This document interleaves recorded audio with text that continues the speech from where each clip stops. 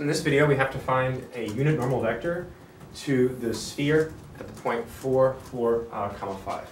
So we'll start by subtracting the 57 from both sides. So we end up with x squared plus y squared plus z squared minus 57, and that's equal to 0. So we took the equation of a sphere, and now we're treating it a little bit differently. We're going to think of this as big F of x, y, z. And if this whole thing is big F, then it's equal to 0. So now the question becomes, find a unit normal vector to this level surface at the point 4, 4, 5. So to find a unit normal vector for a level surface, well, we can think of what's the simplest normal vector we can find. That's the gradient vector. So we'll find the gradient vector of big F, and then we'll normalize it, right? We'll turn it into a unit vector. So to find the gradient, we have to take the partial derivatives. So if we compute del f del x, well, that will simply be 2x, because these derivatives are all 0, because when you take the partial with respect to x, you fix all of the other variables. So these derivatives are all 0. And then del f del y, that's going to be 2y, because these derivatives are also 0. And then finally, del f del z,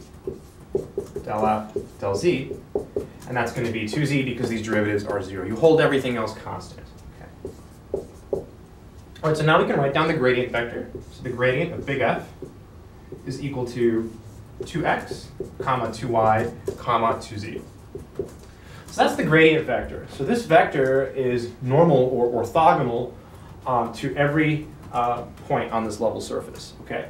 So now we need to find out the vector that is normal to this curve at 4, 4, 5.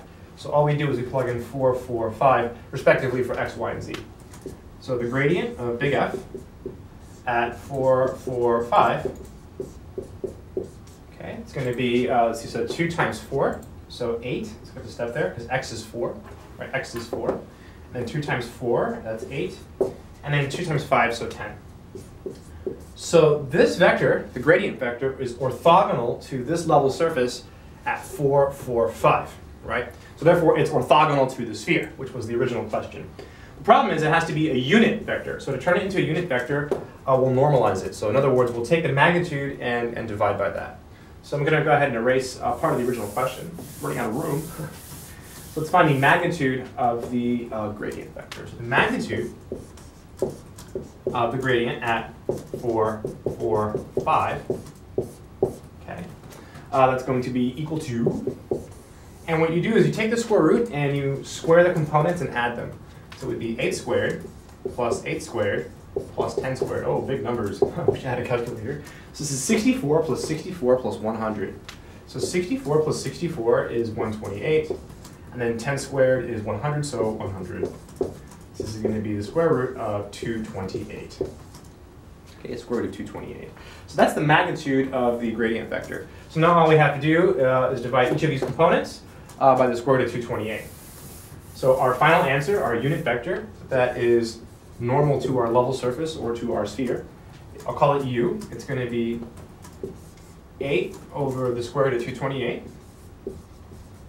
comma 8 over the square root of 228, and then 10 over the square root of 228.